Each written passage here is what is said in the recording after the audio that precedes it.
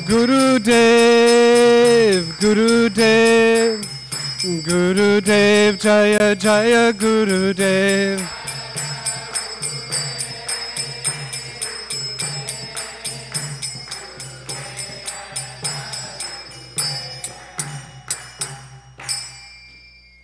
Jayam Vishnupad Paramahansa Parivrajacharya Stotra Sita Shri Srimad Divine Grace Sri Bhaktivedanta Swami Srila Prabhupada Ki Jayam Vishnupad Paramahansa Parivrajacharya Stotra Sita Shri Srimad Divine Grace Bhakti Siddhanta Saraswati Thakur Srila Prabhupada Ki Ananta Koti Vaishnava Vrinda Ki.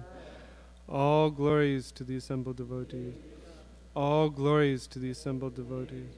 All glories to the assembled devotees. All glories to Sri Sri Guru and Gauranga. All glories to Srila Prabhupada.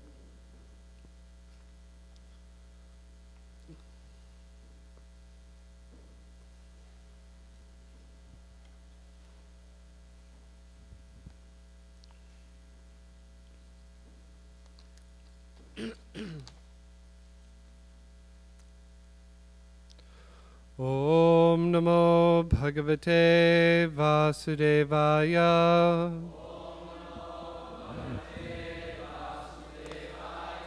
Om Namo Bhagavate Vasudevaya.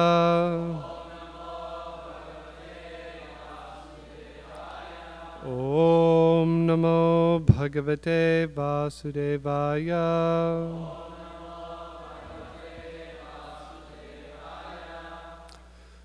Striyo Karuna Kurura Durmarsha Priyasahasaha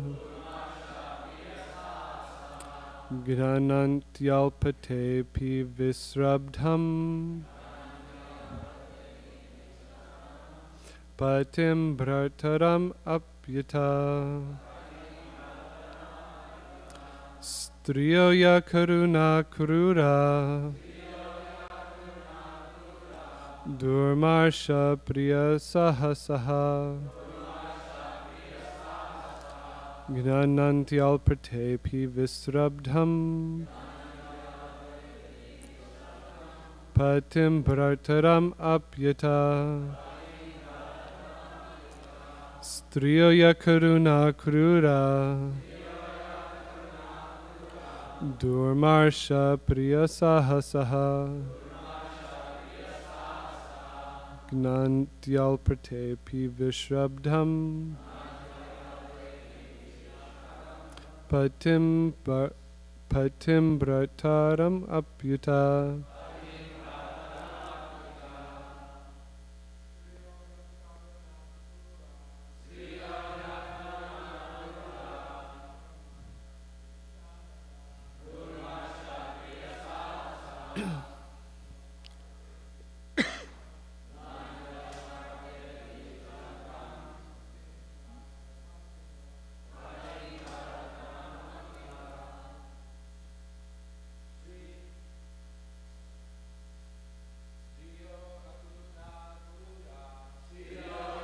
Guna Kurura Durmarsha Priya Saha Saha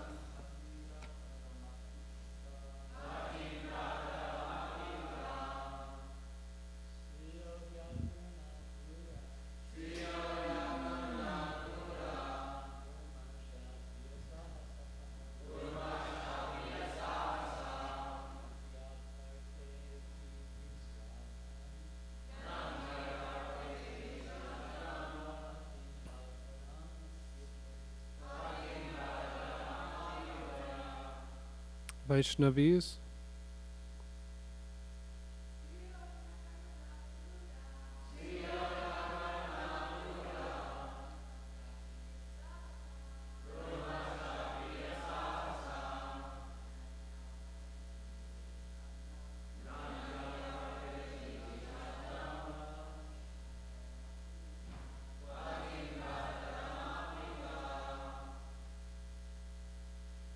Striyaha, women.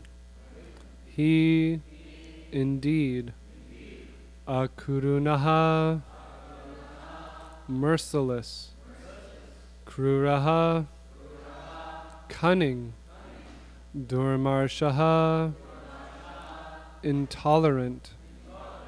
Priyasaha, for their own pleasure, they can do anything. Gnanti, they kill. Alpa arte, for a slight reason. Api, indeed. Vishrabdham, faithful. Patim, husband. Bhrataram, brother. Api, also. Uta, it is said. Translation. Women as a class are merciless and cunning. They cannot tolerate even a slight offense. For their own pleasure they can do anything irreligious, and therefore they do not fear killing even a faithful husband or brother. Purport by His Divine Grace A.C. Bhaktivedanta Swami Srila Prabhupada Ki. King Pururava was greatly attached to Urvashi, yet despite his faithfulness to her, she had left him. Now, considering that the king was wasting his rarely achieved human form of life, Urvashi frankly explained the nature of a woman. Because of her nature, a woman can respond to even a slight offense from her husband by not only leaving him, but even killing him if required. So, to say nothing of her husband, she can even kill her brother. That is a woman's nature. Therefore, in the material world, unless women are trained to be chaste and faithful to their husbands, there cannot be peace or prosperity in society.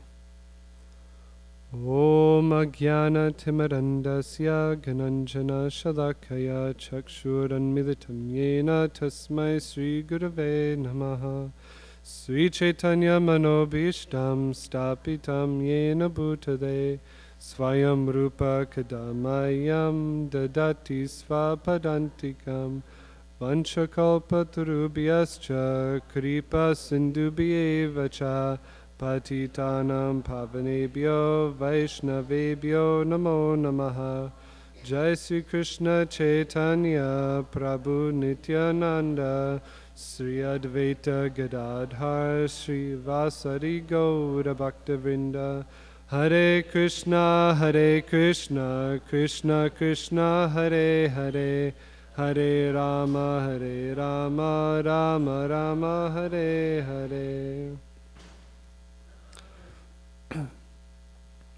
I first beg the blessings of the senior Vaishnavas that I can speak appropriately on our Gaudiya Vaishnav Siddhanta as given to us by our Srila Prabhupada. So we are continuing with Srimad Bhagavatam, Canto 9, Chapter 14, King Pururava, enchanted by Urvashi. And we're on text 37 today. And we're hearing some very intense verses.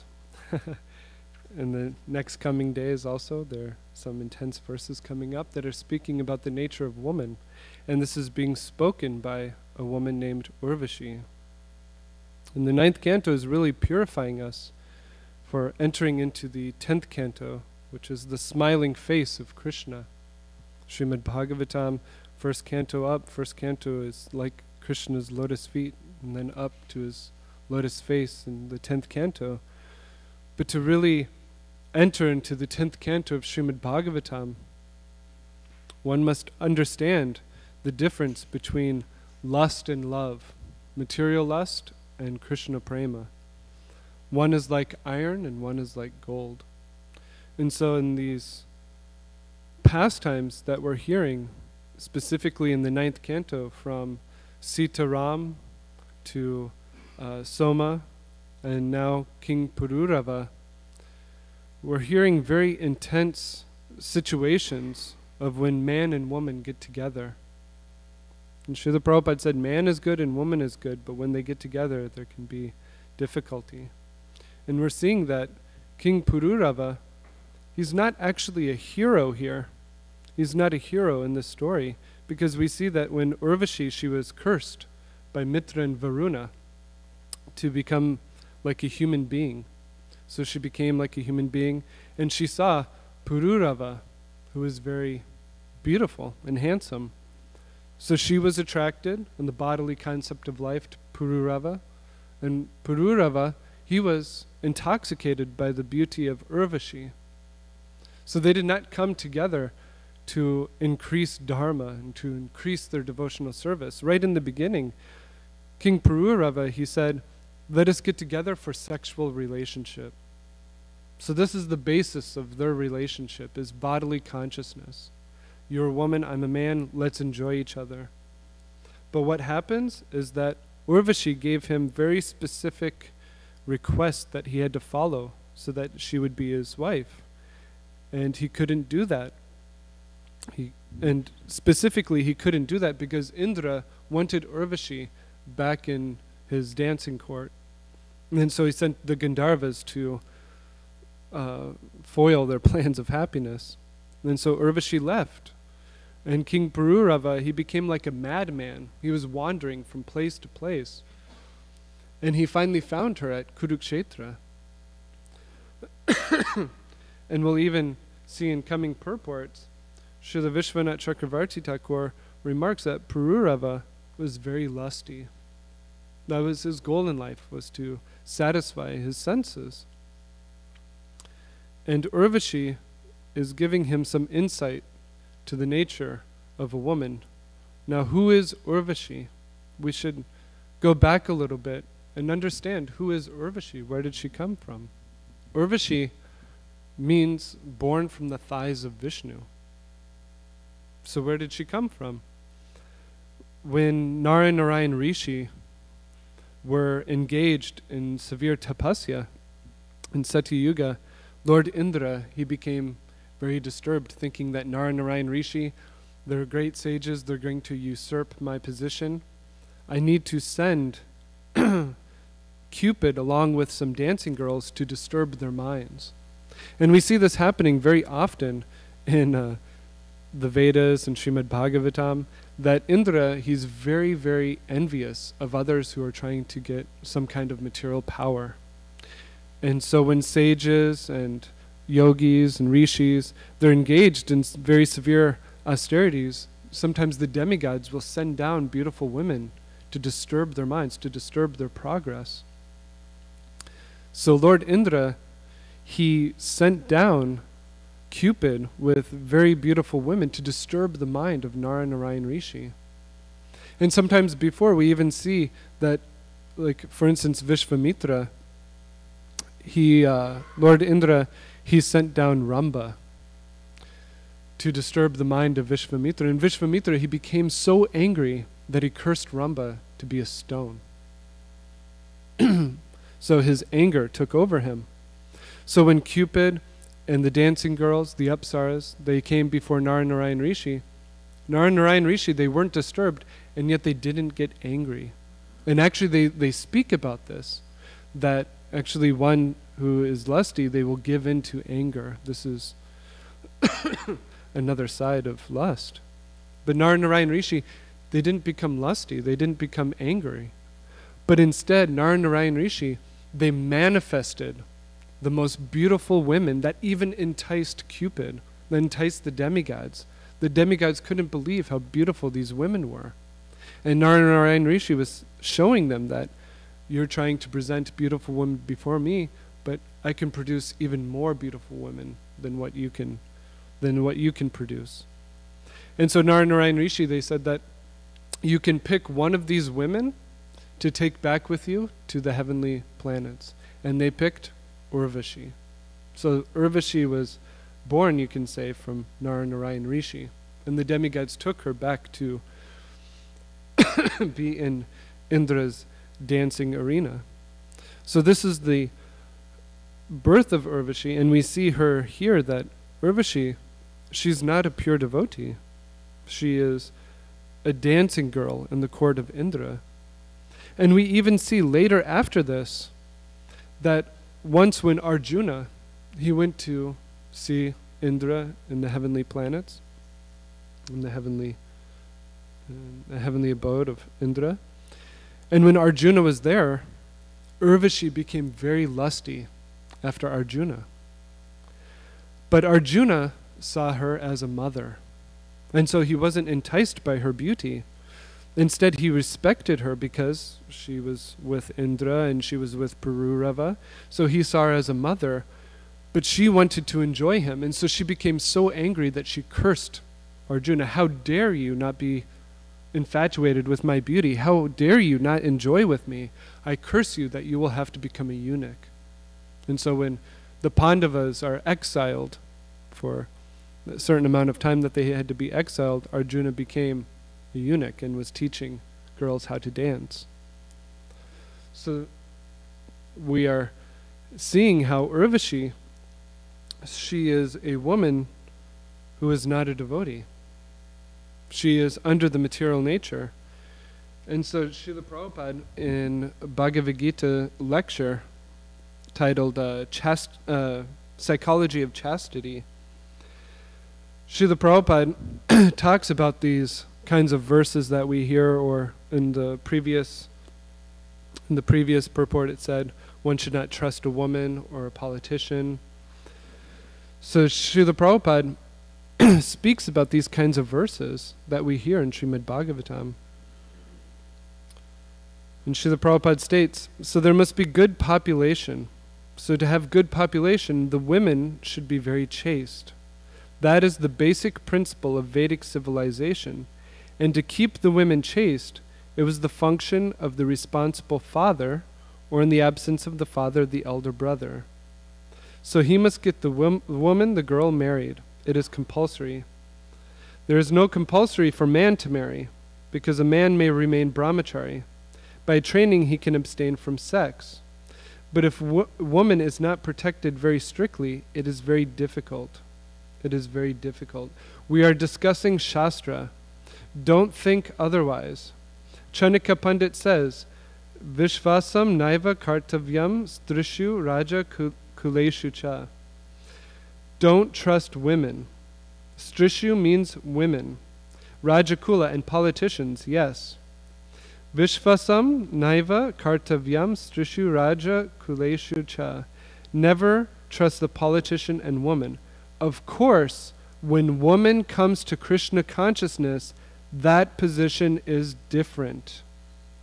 We are speaking of ordinary woman. Because Krishna says in another place, Striyo Vaishyas Tata Sudra, they are considered women, Vaishya, the mercantile community, and Sudra, and the worker class, they are less intelligent. Papa Yoni, when the progeny is defective, then they become less intelligent. So this is the point, that when we hear verses like this, like the one we are discussing today and the one we will discuss on Monday, then this is not talking about women who have come to Krishna consciousness. Srila Prabhupada specifically explains here that that position is different. We are speaking of ordinary women. So we are not speaking about Krishna conscious women. But we can see that this is the nature of a materialistic woman. Especially when a woman is polluted, like Urvashi. She is polluted because she is not being guided in dharma. She is not being guided in righteousness. She is being taken advantage of, and she is being objectified. And this is something that we have to deal with in this 21st century, and even before then, that women have become objectified. A subject becomes an object. So growing up in the United States of America, All of us men, we are taught to objectify women. Women are there for our pleasure, for our enjoyment.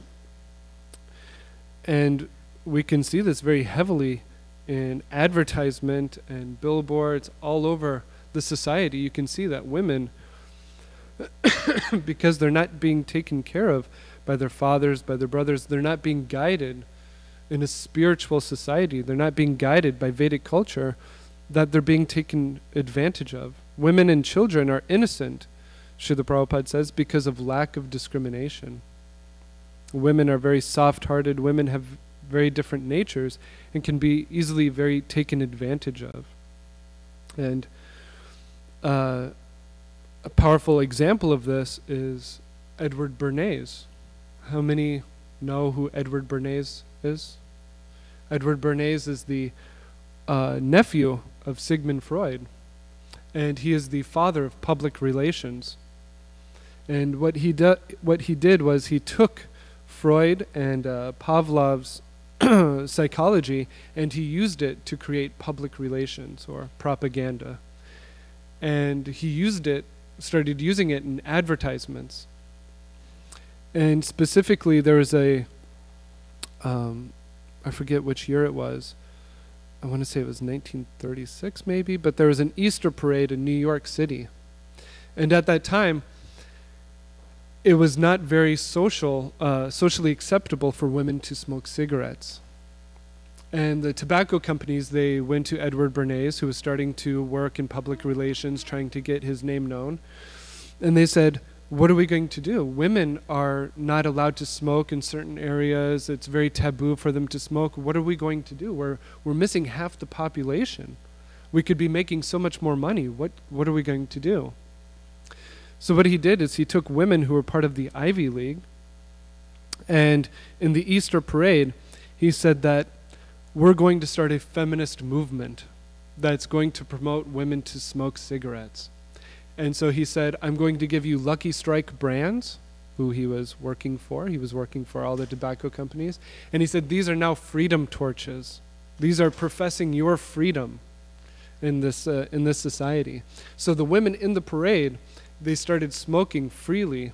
And he made sure that all the newspapers, all the advertisement people, they were there to take pictures and show the rest of the world that women are now free. They're able to smoke wherever they want to. And so this is a man who took advantage of women, because at that time, we can see that women were still in a kind of innocent stage. Now it's becoming more and more and more gross in terms of objectification, and some of the advertisements that are even out now are very pornographic in detail. And so we see that in Vedic culture, women are meant to be protected. And when women are protected by the father and the brother, when women are protected, then they take on the motherly qualities that they're supposed to bring to this world. Now, Vedic culture says that one should see every woman except the wife as mother. That's why we call women Matajis in our society, except for our wife.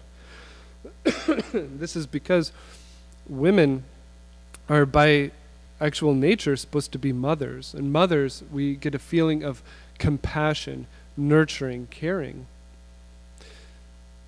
And in Vedic culture, that's protected because that's needed for the society. That's needed for good progeny. If you don't have ideal mothers, then you're not going to have ideal progeny. And when you don't have ideal progeny, then other women are going to be objectified. Other women are going to be taken advantage of. And then you get a social collapse. So it's not that Vedic culture puts women down. Actually, spiritually, we're all on an equal level.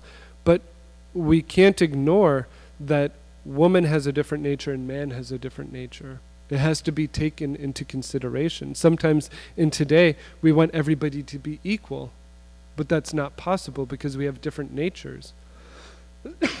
Even men, we have different natures, mode of goodness, mode of passion, mode of ignorance.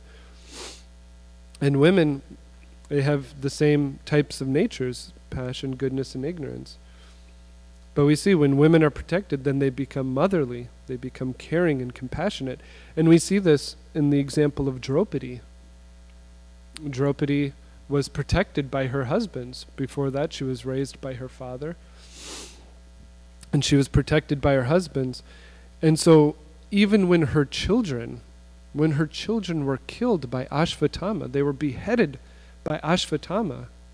In Mahabharata, we know at the end of the war, Ashvatthama, he goes into the camp secretly while Draupadi's children, and the Pandavas' children are sleeping, and he kills them in their sleep. And Krishna himself and Arjuna, they say that Ashvatthama must die. By Vedic rules and regulations, he must be killed. He's a transgressor.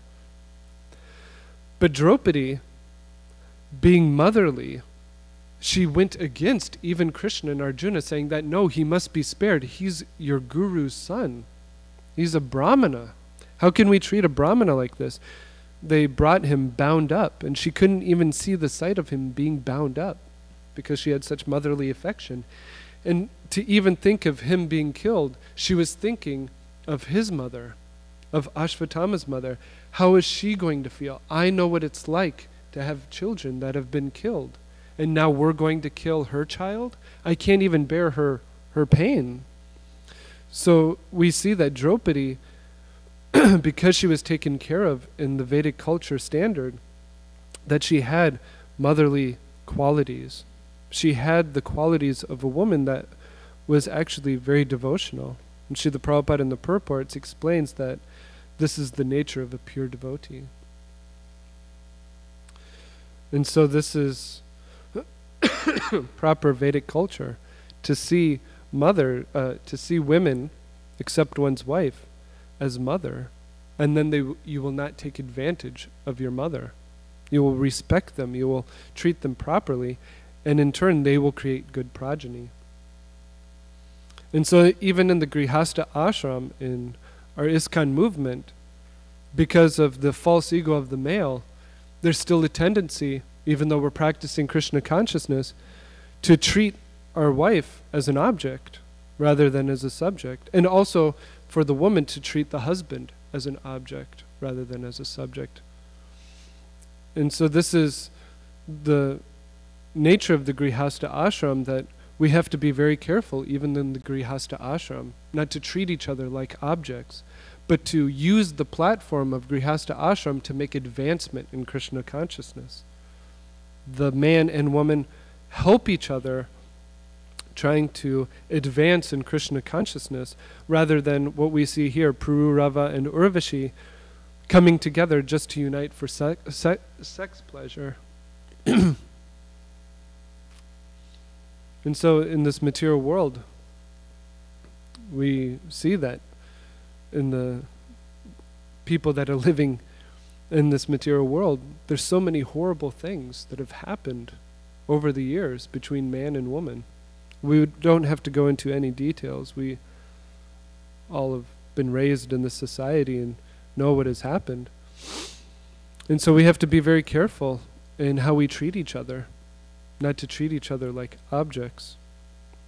And another very powerful lesson, when Srila Prabhupada says that these types of statements are not for Krishna conscious women, but are for women who are materialistic.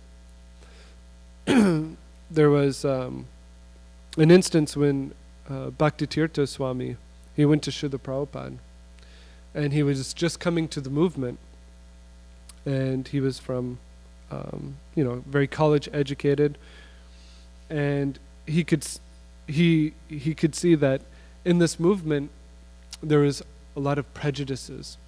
So he went to Srila Prabhupada, and he said, Srila Prabhupada, I see in your movement that there are a lot of prejudices still here in the movement. And Srila Prabhupada said, you are disturbed because someone is thinking that you're the body.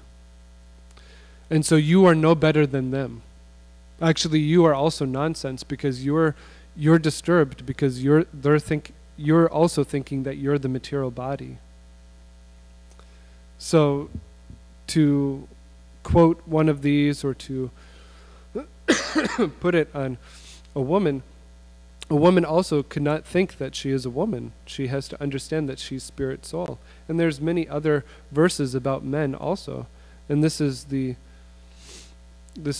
test that we have to go through to understand that we're really not this body. That we should not be disturbed when we hear verses like this. Actually, the nature of modern day is that, oh, I have to give class on this type of verse, or we're reading together and we're going through these verses, just better to skip over it or just hurry through it. But no, we should actually understand through the whole context of what's being stated. Not just take one statement out of context, but we should see through the eyes of the Vaishnavacharyas. We should see through the eyes of the instructions that have been given in all the previous chapters and all the chapters that are to come. It's not that we take one statement and use that to prove our misconceptions, but we have to take it in the proper context. And so today we are observing the disappearance day of Srila Raghunath Das Goswami, Srila Gopal Bhatta Goswami, and Srila Krishnadas Kaviraj Goswami. And Srila Raghunath Das Goswami and Srila Gopal Bhatta Goswami. Oh, Raghunath Bhatt. Sorry about that. Raghunath Bhatt Goswami. That their lives are very powerful. Because Srila Raghunath Das Goswami, he grew up in a household where it was not favorable for his devotional service. Srila Raghunath Das Goswami was the first of the Goswamis to meet Lord Chaitanya Mahaprabhu. He met Lord Chaitanya Mahaprabhu when Lord Chaitanya first took sannyas and then went to the home of Advaita Acharya. And there he met Lord Chaitanya Mahaprabhu. And so Srila Raghunath Das Goswami, from a very, very young childhood, he was ready to leave his materialistic family and run to the lotus feet of Lord Chaitanya Mahaprabhu. And they tried so many ways to keep him at home. Govardhan Majumdar and Hiranya Majumdar, they were very wealthy. At that time, they were multi-millionaires to today's standards. But they were very materialistic. Even though they were devotees, Lord Chaitanya Mahaprabhu and Srila Krishnadas Kaviraj Goswami states that they were very materialistic in their thinking. And they wanted to keep Raghunath Das Goswami home. And so they even got him married to a wife that was as beautiful as an apsara. And still, he was trying to run away. He was trying to run away from so much wealth. He was trying to run away from the materialistic standard of his home so that he could go and take shelter of Lord Chaitanya Mahaprabhu. But Raghunath Bhatt Goswami was born in the family of Vaishnavas. And so Lord Chaitanya Mahaprabhu actually instructed him to serve his parents. He was born in a grihastha ashram. And so Lord Chaitanya Mahaprabhu did not encourage him to leave his parents behind, but actually to serve his parents until they became of age and they left their bodies. And then Raghunath Bhatt Goswami could continue and renounce everything. So we have these two examples here, that the grihastha ashram, it can be very conducive for Krishna consciousness, whereas the materialistic household life can actually be very unfavorable for Krishna consciousness. And so we have to properly see what is favorable and unfavorable in our Krishna consciousness. And to end with Krishna Varnam Trisa Krishnam Sango Pangasya Parshadam Yagyasam Kitan Prayar Yajanti Hi Sumedasaha. So everybody who has taken shelter of Lord Chaitanya Mahaprabhu, everybody who's taken shelter of the holy name, is the most intelligent person. Hi Sumedasaha, they have good brain substance. So Srila Prabhupada in the further class of Bhagavad Gita, Psychology of Chastity, he goes on to talk about how anybody who's taken shelter of this movement is the most intelligent, is the most fortunate. So we're in a very fortunate position, and we should try to take seriously this process of devotional service that will automatically give us the realization that we are not these materialistic bodies, that we have nothing to do with this material world, that actually our consciousness should be fixed up at the lotus feet of Sri Guru and Gauranga. We have the, everybody has their iPhones and smartphones today, and everybody usually is on the 4G network. So we should also be on the 4G network. Guru, Gauranga, Gandharvika, and Giridhari. This is the 4G network that we have to connect to, and then our consciousness will be fixed up. So thank you for listening. If there's any questions, comments, corrections. No? Ananda Kirtan Prabhu.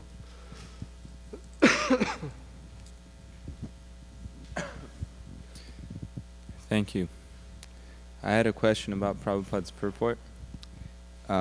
He was saying that if it facilitates their sense gratification, Prabhupada in his purport was saying that if it facilitates their sense gratification, women will even kill their husband or even their brother. So we don't really hear about that. Is there anything in Bhagavatam that talks about that? In Bhagavatam? Well, an example in Srimad Bhagavatam and Ramayan is Kaikeyi. Right? We just heard in the pastimes of Sita Ram that Kaikeyi, due to the influence of mantra, right, she was ready to send Ram to the forest because mantra wanted her son Bharat to become king. Ram was going to become the next king. Dasarath, the king then, was going to put Ram as the king, but mantra influenced Kaikeyi. Kaikeyi had a benediction that Dasarath gave to her. And so she used that benediction to exile Ram to the forest so that her son Bharat would become the king. And in so doing, she actually killed Dasarath. Dasarath couldn't handle the separation of Lord Ram. But this was also a very special pastime because mantra was actually influenced by the demigods. This was all Leela of Ram to go and kill Ravana. So Ram had to go to the forest, Sita be captured, Ram go kill Ravana. And so this could be an example of that. Vijay Prabhu? This is not from the Bhagavatam, but this is from the Gaudiya Math about 80 years ago. This one sannyasi of Bhaktisiddhanta Saraswati Thakur. He was a respected sannyasi, but then he had some difficulty. He left taking some jewels from the deities. He got married, had a son, and then the lady that he married, she was having an affair with another man. And the son found out about it and told his mother, I'm going to tell father. And she killed him. She killed her son. And then when the ex-sannyasi found out that his wife had killed his son, he killed himself. So it's not from the Bhagavatam, but it just gives you an idea of this. Krishna. Mother Rambaru wanted to say something.